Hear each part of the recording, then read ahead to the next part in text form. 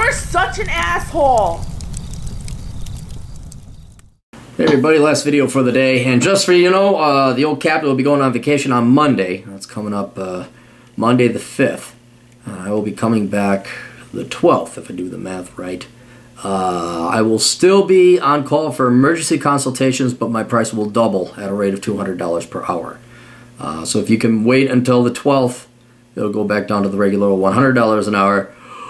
Oh, but you don't have to worry about prices being that high, because I never or rarely do I charge $100 for a video, because they don't take an hour. Anyway, so I got to go on vacation per the doctor's orders and take it easy. Apparently you can work too much, even if it is fun shit like this. Regardless, so just so you know, assholeconsulting.com goes if you have questions, but the old captain will be incognito, unless you're going to pay me to shorten my life, basically.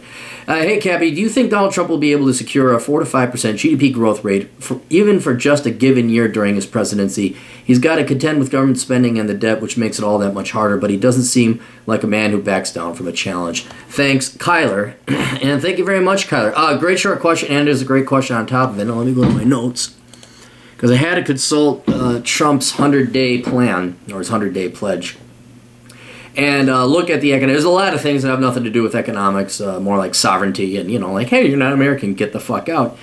And then people, oh my god, it's funny when you read through it. It's like this common sense, any self-respecting nation would do this shit, but the population is so brainwashed to hate itself. It's so divided along race and gender that it's like, he's a racist, he's a Nazi, Anyway, so what I did is I focused on 4 things here that would directly affect economic growth.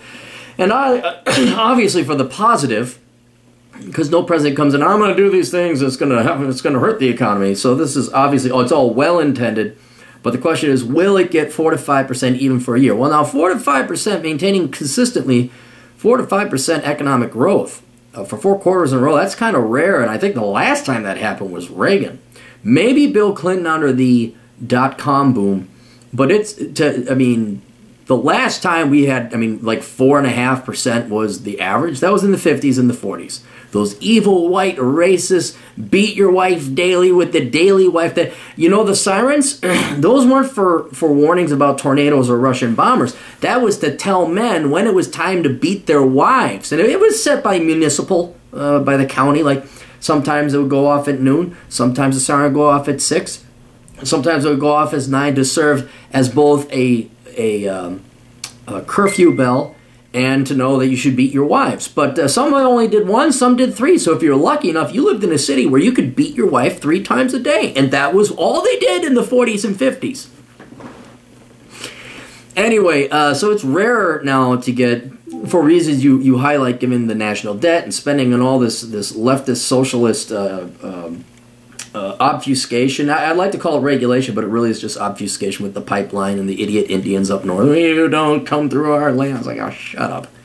Enjoy being poor some more, all right? Yeah, you don't want any infrastructure. Okay, fine, just go around. Just go around. But so it's I don't know if he could get it like consistent, but average, yeah, I think he could. If he really wanted to, we could get the economy to boom like 6 or 7% in 1 quarter, maybe then back down to 3, then to 4. So on average, I think he totally could do a 4%, 5%. You'd really have to have a booming year to have that. But it is possible. I think it is really possible. If I was in charge, I could deliver 7, and I'm pretty certain, I'm pretty confident I could get you 7. Consistent for a whole year, easy. But I'd have to be like a dictator, and that's not going to happen. So, given his restrictions with democracy and what he's got to face, here's the 4 things in his pledge that will directly affect economic growth. 1, oil production. He has this idea that we can unlock and unleash the potential of the $50 trillion in U.S. energy reserves. And that may be true. We have $50 trillion worth of natural gas and methane and oil and coal. But that you don't bring that all up to production in 1 year. We're not going to have $50 trillion of production in 1 quarter. And on top of it, it also depends on prices. Right now, there's not a glut, but there could be a glut of oil simply because we got the fracking going on. American producers flooded the global market with oil. Drove the price down. Saudi Arabia says, well, heck, we'll produce everybody. Drove the price down even further. And that's why you start seeing price of gas go below $2 a gallon. It's not just because it's lower and we can drill it doesn't mean it's profitable to. So he can pull off all the restrictions. If the price of energy, oil, gas, whatever else have you, is so low, that's not going to create jobs. That's not going to create economic growth. So that's commodity dependent on the price. So if all of a sudden Saudi Arabia says we're cutting off production all the way, and also the price of oil goes up to $3, yeah, that'll help us out. That'd help out a lot. That'll help us out very nicely, but that's unlikely to happen because Saudi Arabia wouldn't do that to themselves.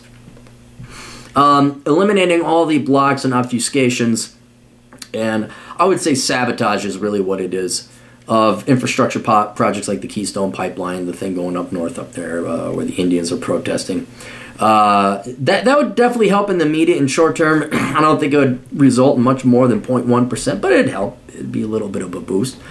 What would really help out, and this would not help out literally on the numbers, it would help out in ideal, it would boost confidence, and then there'd be a fair amount of additional investment that would follow it because there'd be faith in a better future in America, and that is repealing the Obamacare Act, getting rid of that.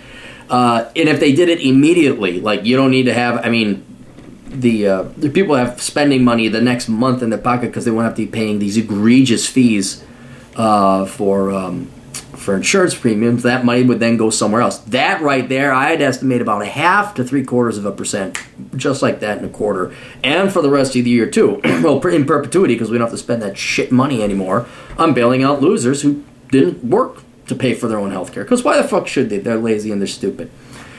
And so that doesn't come anywhere near a 4 or 5%. But what does, and this is where I think, and this is what old President Clary would do, the Middle Class Tax Relief and Simplification Act. He's going to cut money on all levels, so that's fine. Particularly the middle class, they'll help boost spending. That'd probably add maybe 0.75%. But where it's really going to come in is where he eliminates the corporate tax rate from 35% to 15%.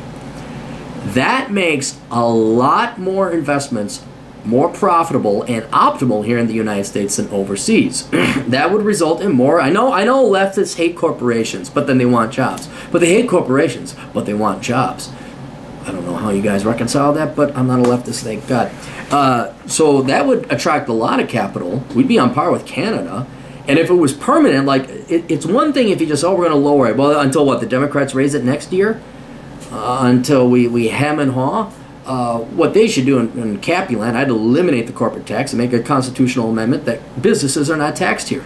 We want your business. The United States is open for business permanently.